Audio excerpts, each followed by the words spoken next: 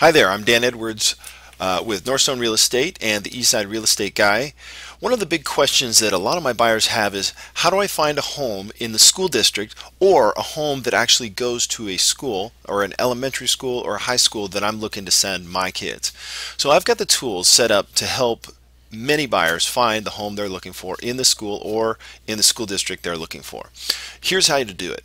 To begin with, a great resource is the Washington State Report Card. I've included a link in this blog post to this spot where you can actually search and compare schools and basically find a school that may fit your specific needs. Today I'm going to go ahead and do a quick search here based on, let's see, Creekside Elementary.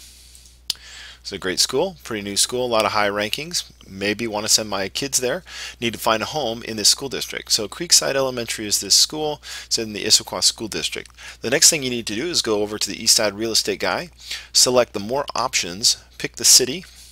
So we'll go Sammamish. Select Sammamish. Go ahead and select your preferences and then type in the name of the school. So Creekside. And hit return. This is going to show you all the properties. There's 31 homes currently listed in this specific neighborhood, all of these homes. Now, you need to verify specifically if this address goes there. This is just what the real estate agent puts in as the elementary school. You can do the same thing for a school district. So if you want a specific school district, you can type in Issaquah.